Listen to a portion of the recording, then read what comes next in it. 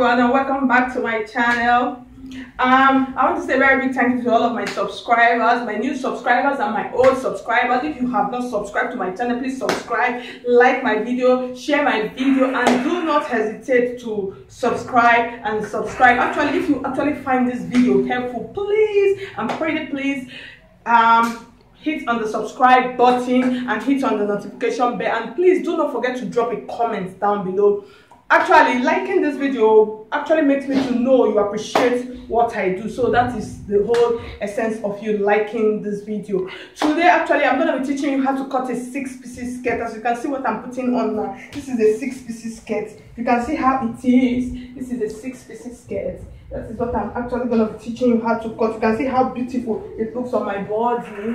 How beautiful it looks on my body. That is what I'm actually going to be teaching you how to cut today. I'm going to be teaching you how I'm actually going to be using a draft. I'm actually going to be drafting it. It's going to be very easy and simple. So now let's go to my working table.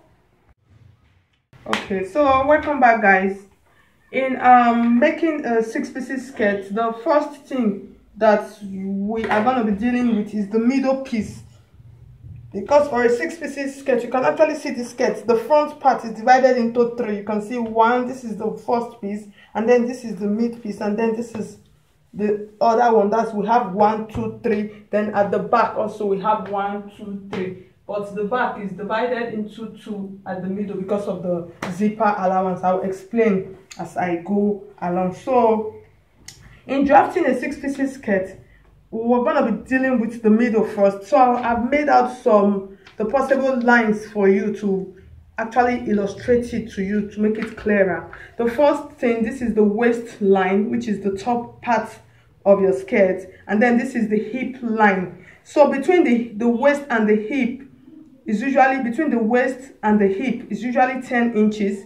So for you to know actually where to insert your hip measurement is usually between 6 inches, and from the waist this is 6 inches, and then this is 9. You can use 10 inches for somebody that is tall. You can use 10 inches. So it's usually between 6. This is 6 inches, and then this is 10 inches. So this midpoint, this is actually where you insert your hip measurement. When you do this, you can never go wrong in any of your skirts. This is like standard measurement. Then the knee, between the waist and the knee measurement, you can actually measure, but usually it's actually between 17 and 18 inches. So that is like standard measurement. And then the full length of your skirt, and then you measure the full length of your skirt. So the first thing that I'm going to be doing now is my own standard that I've been using. This is other people, they use it also. For the mid piece of my skirt, I'm actually going to be using, for the top part, I'm actually going to be making use of 8 inches.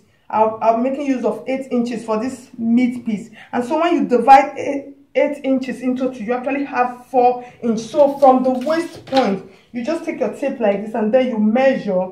That's standard. You measure. This is 4 inches.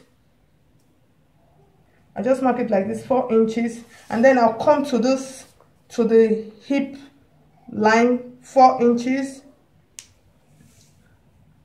4 inches.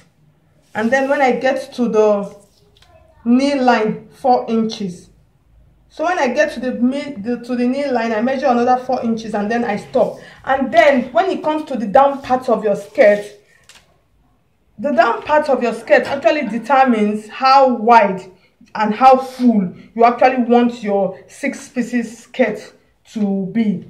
For most times, what I normally do for my skirt, like you can see, like I showed you in the beginning part of the opening of this video, I normally use 10 inches at the down. You can actually use 12 if you want it to be very full. You can use 12, but for this draft, I'm actually going to be making use of 10 inches. So I'll take my tape like this and measure full 10 inches. With 10 inches, when you open, you're going to be having 20 inches.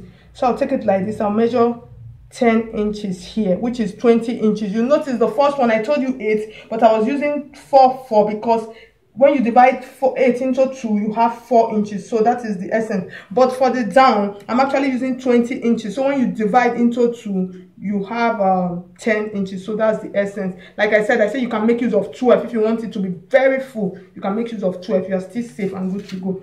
So the next thing I'm gonna be doing now, I'm actually gonna be connecting my lines. I'll connect the lines like this from here down like this, and when I get to the knee point, and then I'll now make a slant down to my 10 inches.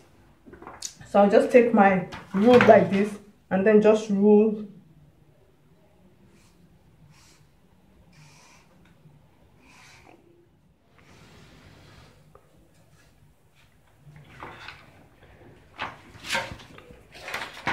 So when I get to this point, to the knee point, I'll just take my ruler like this and then slant it to meet up with the 10 inches that I did. So this is for the midpoint. This is for the midpoint. Then for the back piece, okay, before I go to the back, let me just cut it out and then place.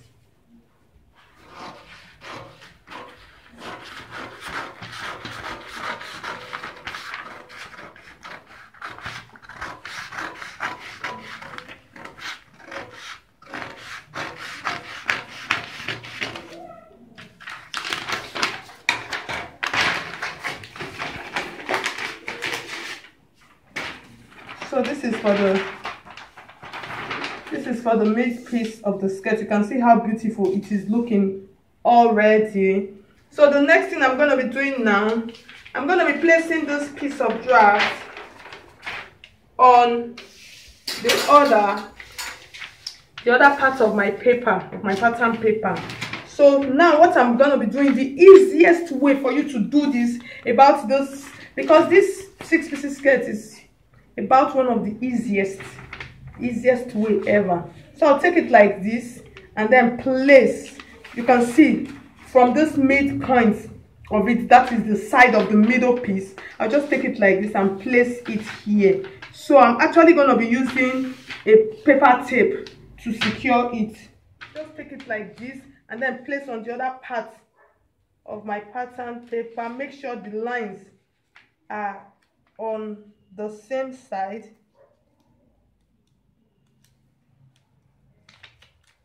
I'm actually going to be joining that line. So for this down part, I'll just put it like this and then secure like this. And then for this midpoint like this, I'll secure.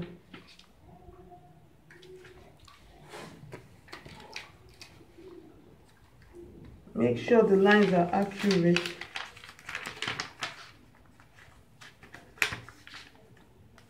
And then secure. So the next thing I'm going to be doing now, I'm just going to be following this line and then measuring out this part straight out. And before you do this, you always make sure that you have enough fabric on this side before you actually measure out, before you actually cut out. So the other easiest way for you to do it is for you to make sure the hip measurement of what you want, the hip measurement, always make sure you measure before you cut out. What I actually want for my hip is actually 7.5. So I have like 11. So that means I'm secure, so I can go along with it. So the next thing I'm going to be doing now, I'll just take my ruler like this and then draw a line like this. I'll just trace it down straight just to get this curve, out for my skirt. So I'll take it like this. Then for this point, when you just curve it like this a bit, and then make sure you secure it. If it is a fabric, it's actually easier.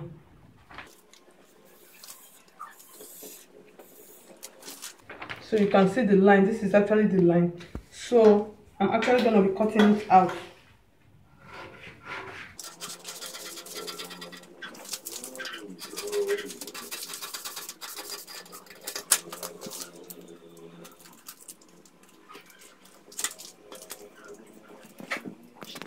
So the next thing, I'll take it like this, the way it still is, and then secure properly.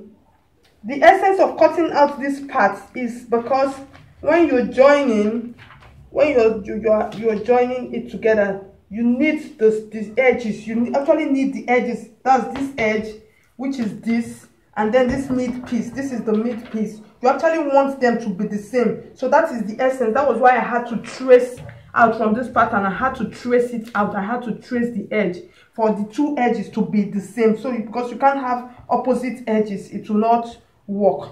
So that is the essence. So you take it like this. So the next thing I'm going to be doing, I'm going to be measuring out the full measurement. That is what I'm going to be doing now. I'm going to be measuring out the full measurement. Like, so the waist, I'm using 28,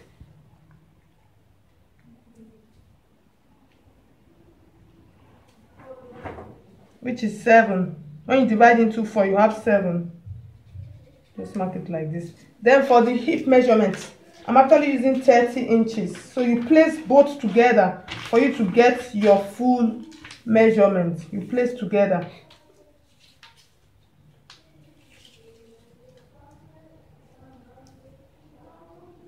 The hip measurement is 32. So I have 8. When you divide 32 into 4, you have 8 inches in. And then for the knee,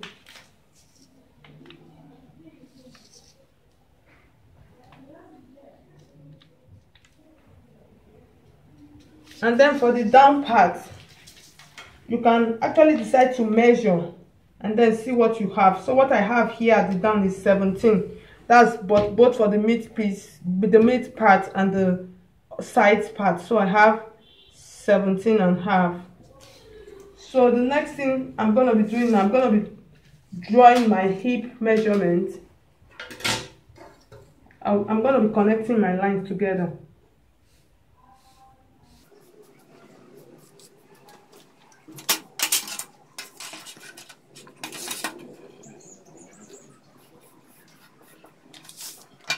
So I'm going to be cutting off this part.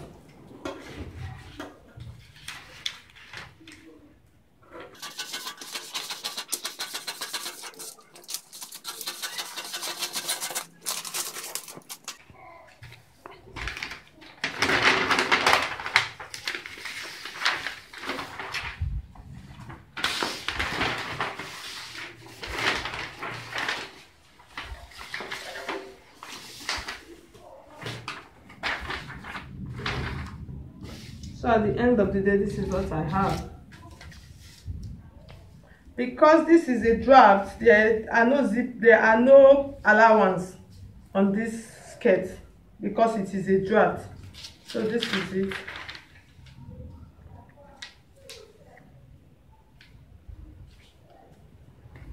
So this is it. You can see this is the middle piece, and then this is the side piece. You can see the curves on the side. This is what actually gives it that full flow at the down. Like I told you, this is what this curve, once you get this curve right, you actually get the full flow of the skirt. You get it once you get it right. So in order to cut the back piece, all you have to do is you take this draft and you place on another draft, and then you add your 2 inches on the side for your zipper allowance. That's just the difference. That's just the difference. Like I was saying,